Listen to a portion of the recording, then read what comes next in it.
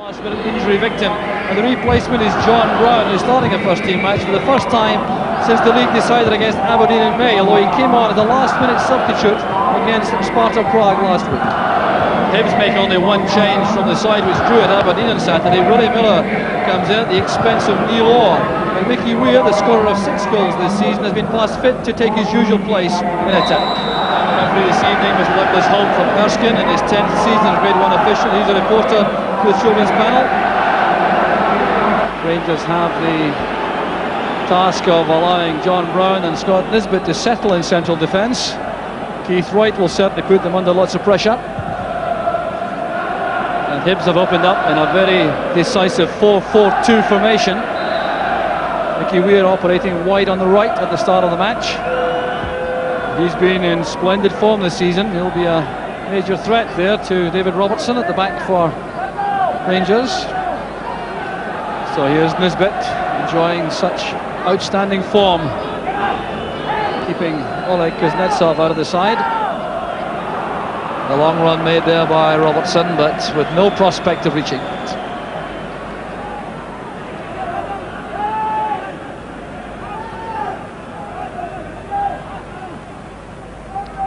Weir using Miller. Keith Wright trying to send that across to the near side here for Murdo McLeod. There's Brown. Now it's with Mitchell.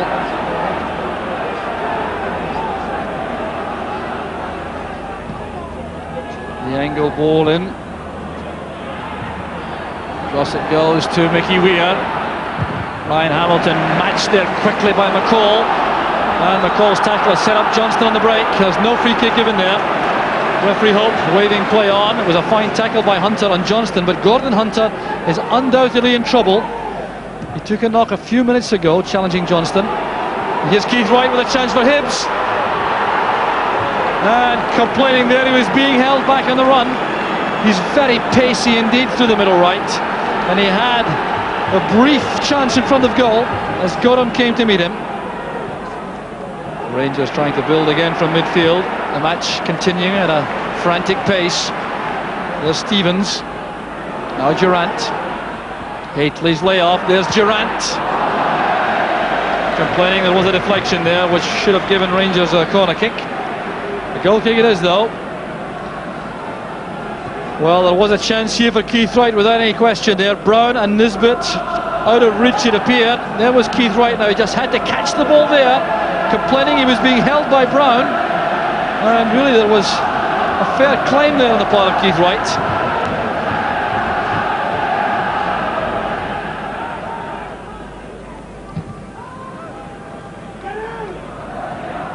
John Brown.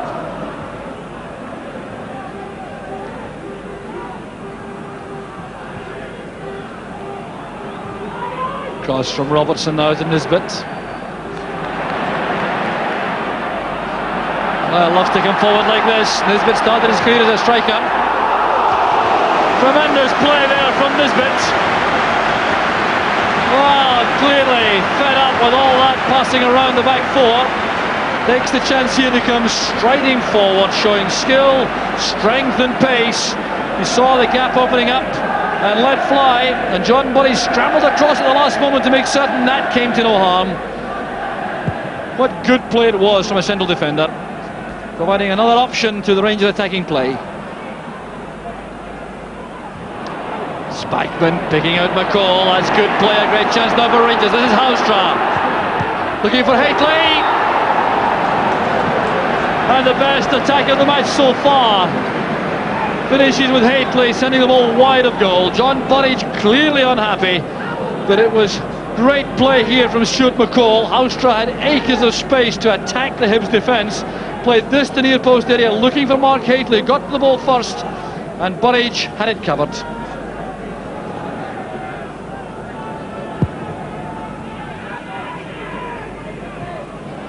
Headed by Robertson, there's Hateley. And McCall coming forward more and more now for Rangers to very good effect. This is Haustra. And Burridge is in trouble. And it's scrambled off the line in the last ditch there by Gordon Hunter. Well, what an aberration on the part of the Hibs goalkeeper, John Burridge. Long, high cross. Burridge appeared to have this well under control. Then came the fumble. He managed to keep the ball away from Maurice Johnston, and Hunter reacted quickly on the goal line. Oh, what a relief for the goalkeeper that was. Haustra again with a cross, wants to test Burridge again quickly. It's back with Spackman. Now Haustra dragging the ball inside, invited to do so in fact by Weir. There's Nisbet setting himself to the left foot shot, going for the chip this time. Well, very good idea that from Scott Nisbet. John Burridge, happily for Hibs, was right on his goal line.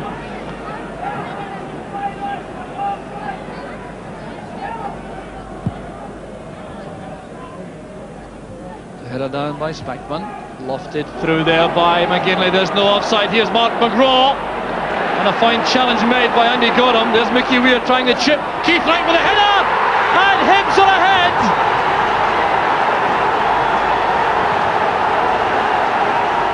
Mickey Weir and Keith Wright celebrate with these Hibs supporters. And Keith Wright again paying off that huge transfer fee with his 5th goal for his new club. Mark McGraw beaten by a very good punch out from Andy Goram. Just look at the way Mickey Weir looks up, checks where Keith Wright is, puts it straight on his head, and the ball is in the net. Well, it was good goalkeeping by Goram. He then had to scramble back towards his goal line. He's taking some time to do that. You can see him there backpedaling slowly as Mickey Weir flights the ball in. Stevens is on the goal line. Keith Wright sends the ball between Stevens and Nisbet, and it's the perfect opening for Hibs. Nick Miller there on the left of the picture, the Hibs manager with a new lease of life with his club this season. Here's Durant, danger now for the Hibs defence. Through it goes to Johnston. He's offside. It was brilliantly saved by Burridge. Well, Johnston clearly not happy about the linesman's flag going up, but it doesn't matter because John Burridge made sure there was no real protest. It's a fine ball played through here by Durant. Let's see where Johnston is. And as the ball was released, I think he was onside. Played on by Willie Miller over on the far side there. Here's Brown. Good 1-2 there with Haustra. This is McCall taking over. Brown continues the run forward. Durant picks out Stevens. That's for Johnston. It's good play from Rangers and also from Gordon Hunter in defence. Spackman trying to pick out the run made by Stevens. And the Hibs organisation pays off again.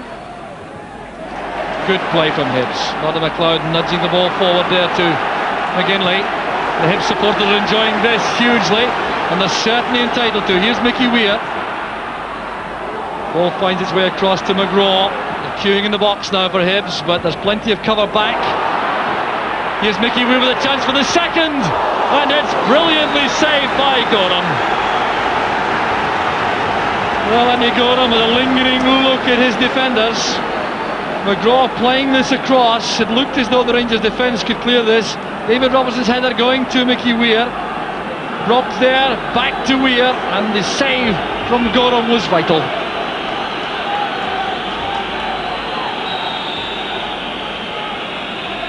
So here's Weir now with a corner kick. And a very good challenge made inside the area by Nigel Spackman to deny Tommy McIntyre. Here's Rangers now in the break with Johnston. Hateley goes through the middle, Haustra on the left. And Willie Miller going into that challenge, turning defence into attack instantly.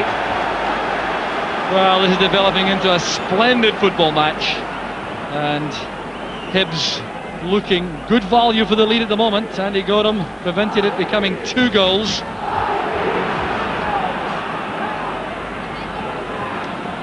Good running by Spackman. His run wasn't matched from midfield.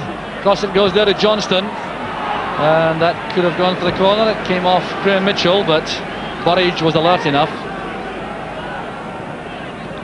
Alec Miller down below is waving his team forward. He wants to play the game in the Rangers half. Good challenge by Brown. McIntyre laying it off calmly into midfield to Hamilton. This is Weir. Elizabeth's clearance goes straight to McGinley, and the noise you hear is coming from the Hibs supporters at half-time. Keith Wright has scored just on the half hour, a superb goal to give Hibs a lead, which they richly deserve in the balance of play in that first half. But for Andy Goram, it might have been 2. So Hibs have contributed hugely to an outstanding cup semi-final. There's lots of outstanding action to come, I'm sure, in the second half. At half-time, it's Rangers 0, Hibs 1. Hibs reappeared for the second half to a tremendous reception from their supporters. And that certainly was thoroughly merited on that first half performance. Hibs looking so well organised, so determined, and they had a number of outstanding individual performances to contribute to what was, I'm sure, the most pleasing 45 minutes they've enjoyed for some considerable time, even taking into account the excellent start they've had to the season.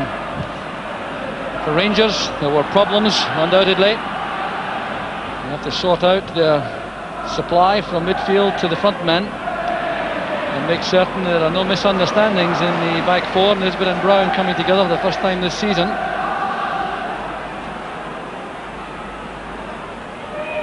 Back from Durant, Nisbet using Brown on his left.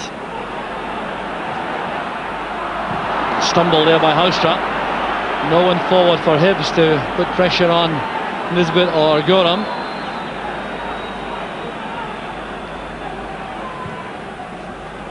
A long ball from Nisbet, up goes Hateley. There's Johnston, he's under pressure all the way back from Gordon Hunter. Johnston looking hopefully for a foul and a penalty kick indeed, but Gordon Hunter again rescued Hibs with a tremendous challenge. Header on from Hateley, created the problem, and Hunter simply wouldn't be denied with that challenge. Well, Hibs have put so much into the opening out of the match, you wonder if their stamina may be tested here, but here's Mickey Weir running at the defence. He loves to do this. And good play by Keith Wright also. Roddy McLeod would like to have had the chance to shoot for goal. This is Mitchell. And Brown's headed clear, saves the day for Rangers. Here's Martin McLeod again. Hamilton's in space on the right. This is promising for Hibs. And that one almost surprised Andy Goram. I'm not at all certain that was what Hamilton intended. He's disappointed. Martin McLeod picked him out well with a very accurate pass. And Hamilton looking up, I think he tried to play it across the face of the goal and sliced it somewhat, but Goram made a good save. McCoist tackled well by Hunter. Well, he's performed brilliantly against one international forward, Gordon Hunter. He's now facing another. First it was Johnston, now it's McCoist. This is Mickey Weir. Cross it goes to the far side, and Gary Stevens turning it back. Goram beats the ball to safety. The race is on, and the athleticism of Gary Stevens gets to that ball ahead of Pat McGinley. Incredible running power, Stevens. And he's set up another attack for Rangers. McCall sending it forward there for McCoist, and the interception again was made by Gordon Hunter.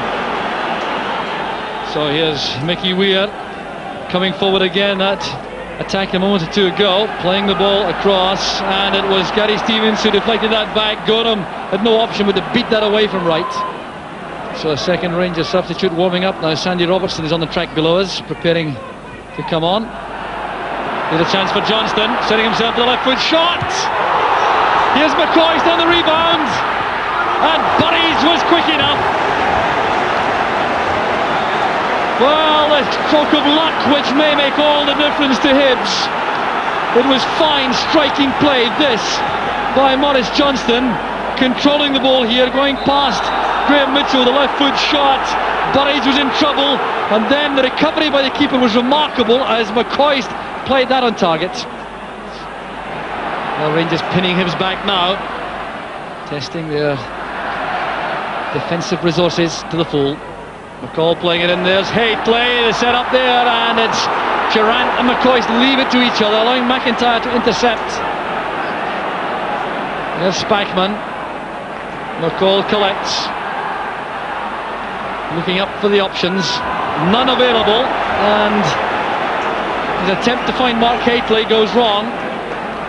So a goal kick to Hibs and the chance to bring on a substitute. The ball played across here by Gary Stevens, and McCall lofting it towards Hateley. They headed across there, and a bit of uncertainty on the part of Ian Durrant. So Gareth Evans has replaced Mark McGraw up front for Hibs. Alec Miller instructing Neil Orr, who may well come on shortly, or I think he may do his warming up towards the Hibs half with instructions for his teammates. There's Wright, into space it goes for Evans. Midfield players making their way into the box. Can Evans release a cross? That's a good effort, whistling across the face of the goal. And Goram went for that all right, couldn't get a touch. Played forward by Keith Wright, and Gareth Evans going after that very willingly indeed, as you would expect for the man just on the field, checking inside, playing that towards the far post, and it's a good effort.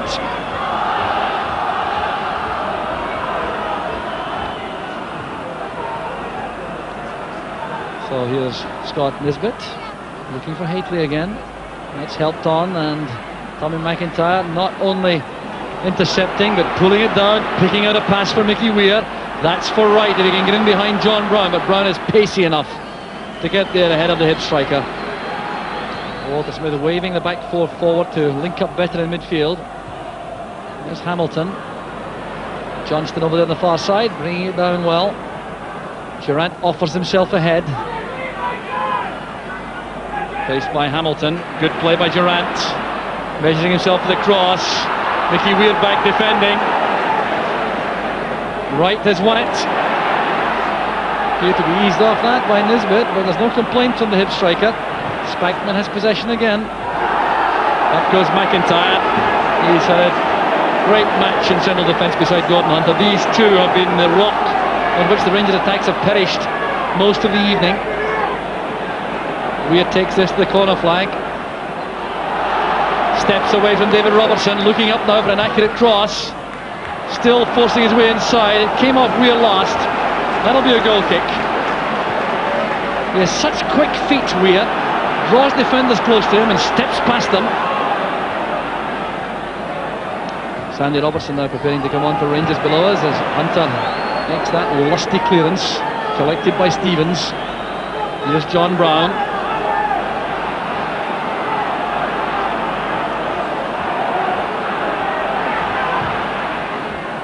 Hateley with a layoff for McCall. This is for McCoist. McCall again.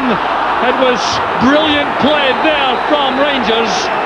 McCall's frustration and enthusiasm inducing that very rash tackle. After the chance had gone, McCall went careering forward, and there was Gordon Hunter, and he's whacked there by Stuart McCall. So too was Burridge. Headed away there by Martin McLeod. Here's Gary Stevens. Just 1 minute left in the match. Can Rangers save this semi-final? Mickey Weir's header. Here's McGinley. Here's Keith Wright now with a chance to settle it for Hibs. Faced by Nisbet. One-on-one. And Nisbet did well. But you can be sure Hibs will take plenty of time about this corner kick. More precious time goes by. Keith Wright may feel he could have done better there. Alec Miller brought back to the dugout by Jerry Evans, the fourth official. Sides frequently vulnerable at corner kicks.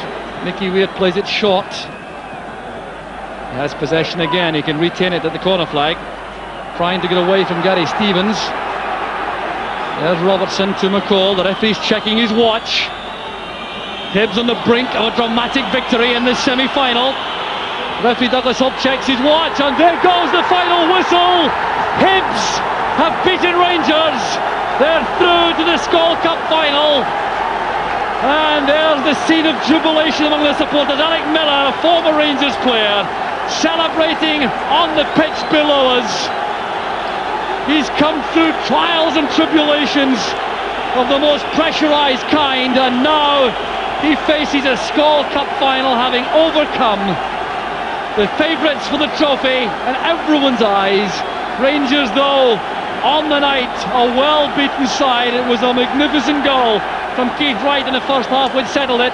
Hibs then drew on all their powers of resilience, on their organisation and their determination.